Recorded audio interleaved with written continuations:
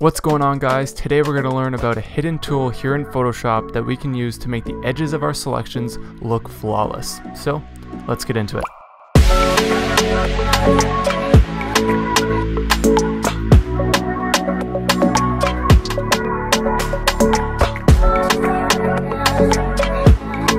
What's happening, guys? My name is Brendan from BeWillCreative.com, home to editing tutorials, camera gear reviews, tricks and tips, all aimed to help you improve your photography and photo editing.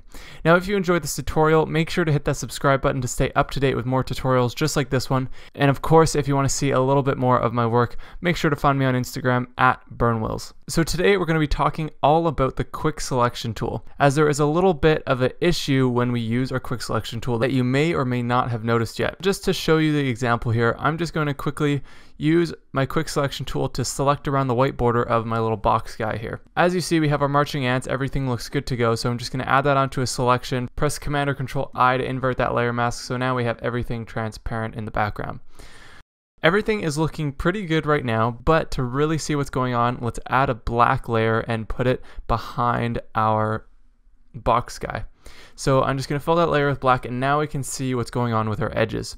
So if I zoom in, you can see that there is a little bit of white left over, and that's just called fringing. So that's not really what we're concerned about at this point. What we are concerned about is how the edges of our box are very jagged.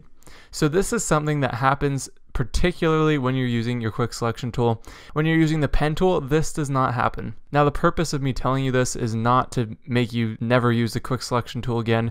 It's just to make you aware of that this is likely happening in all of your selections while you're using the quick selection tool. But luckily, there is a hidden feature here in Photoshop that we can use to completely smooth out these edges and make our selections with the quick selection tool look flawless. So I'm going to duplicate this layer, and I'm going to start all over again. So I'm going to right click on my layer mask, go delete layer mask, and I'm just going to turn off this bottom layer for now. So this layer I'm just going to quickly rename to select similar. I'm just going to be showing you a quick thing that we can do to get rid of some of that white that was left around on the border of our selection as we saw here. So we're going to do the exact same thing again. We're going to grab our quick selection tool, and we're going to just make a selection around our box here. And now, instead of adding this straight to a layer mask, we're going to go up here to select and down here to similar.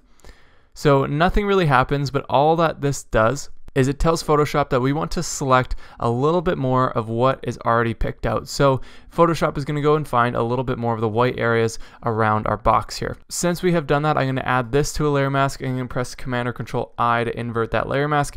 And now, as you see, we have a lot less white around our box. So just to compare here, this is before and this is after doing the select similar technique when we're using our quick selection tool.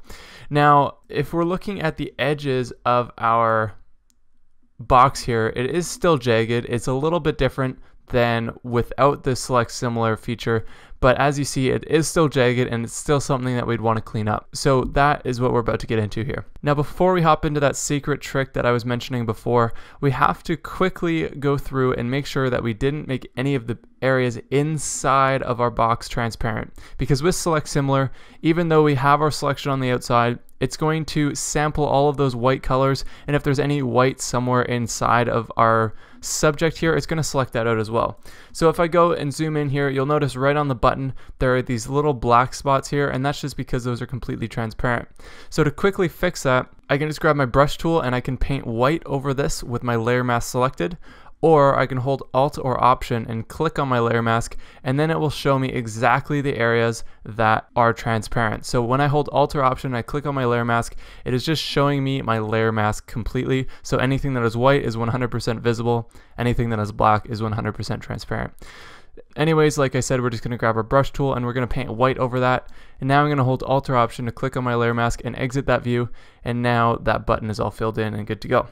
So now we have made our selection, we have selected similar, so there's a little bit less fringing going on. Now we can hop into our Refine Edge tool. So to access our Refine Edge tool, it's something that you may have accidentally accessed before and you had no idea what it was, But what you have to do to access your refine edge tool is you double click on your layer's layer mask. So I'm going to double click on that layer mask, and now we are in a different window here. You'll notice our layer panel disappears. So in our refine edge window, we have a few different options here, and the first one that we're going to come up across is our view. So the view that I like to keep is onion skin, and basically what onion skin is it changes the transparency of the background that is outside of your selection. So if you notice, if I go to 0% transparency, now my image is back to normal with the white background. But as I begin to bring up my transparency, the white begins to fade into the black background that we have laying underneath.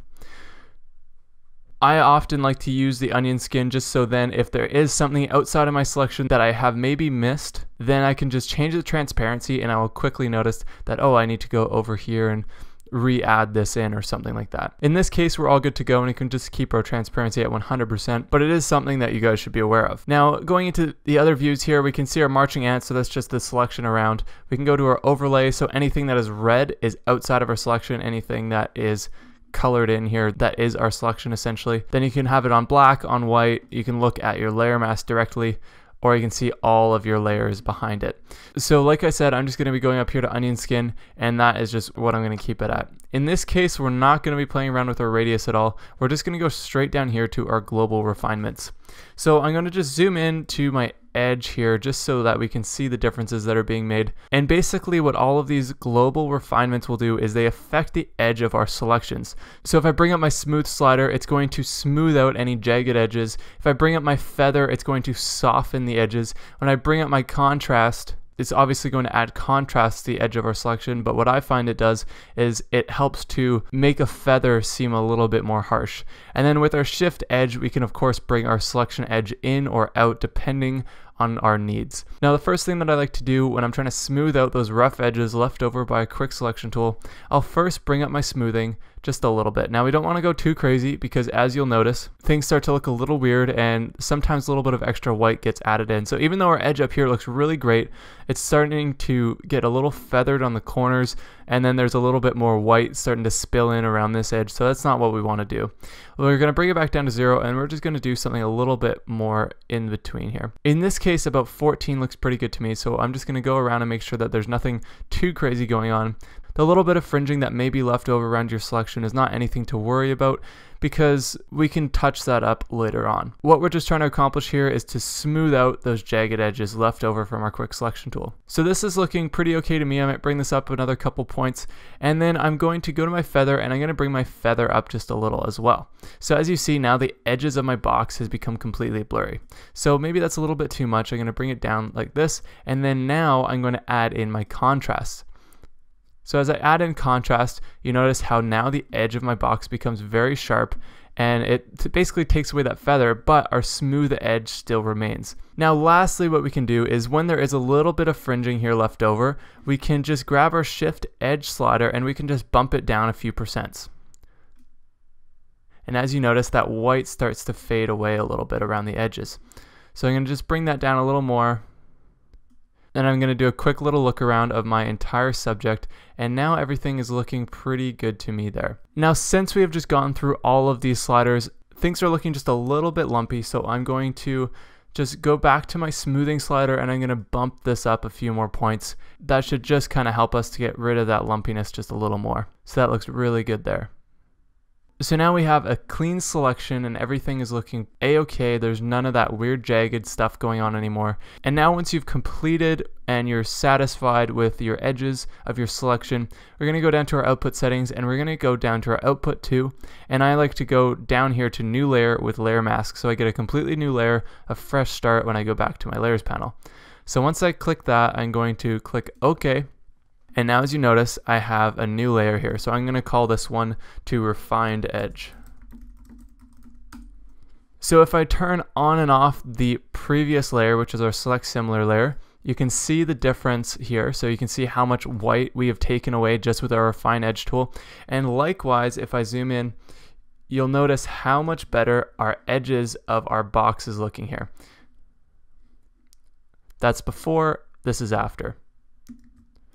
You notice the absolutely massive difference that makes. We didn't have to do anything that hard or manually intensive. We just had to adjust a couple sliders that are hidden in Photoshop. Now, if you have a little bit of fringing left over around your box, which is just the little bits of white kind of sticking out along the edges, we can use a special trick with our clone stamp tool to get rid of that stuff. But because I've already talked about that in a different tutorial, I'm just going to leave that tutorial down below for those of you who are interested in learning about that.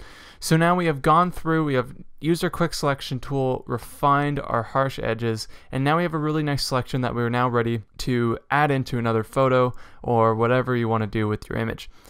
Now, if you enjoyed this tutorial and it did help you, make sure to hit that like button, as it really does make a difference, and also consider subscribing to stay up to date with more tutorials just like this one. Of course, if you have any questions about this tutorial, let me know down in the comments below. And if you want to see a little bit more of my work, make sure to find me on Instagram @BurnWills. With that is all I have for you guys for today. I hope you enjoyed this tutorial on the Refine Edge tool here in Photoshop. Again, my name is Brendan from BeWillCreative.com, and I hope to catch you back here next time.